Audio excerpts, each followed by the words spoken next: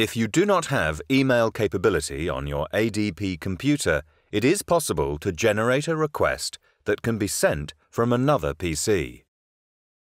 To do this, first open the ADP License Key Wizard through the Start menu or desktop of your computer.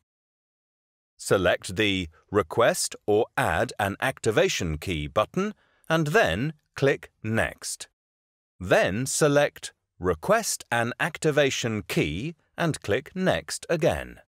Choose whether you would like to make your computer the main or backup system on the license, then click Next.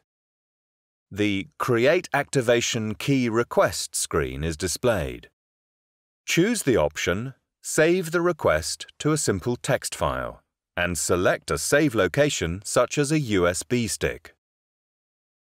Transfer the file to a computer with email capabilities and open the text file you have saved.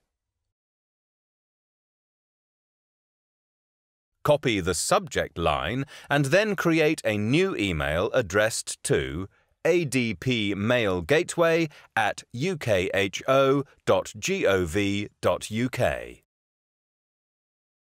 Attach the text file entitled activationkeyrequest.txt to your email and paste the subject into the subject line.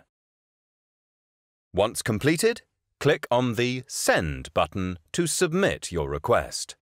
Providing your request is sent correctly, you should receive an automated email within minutes containing your activation key.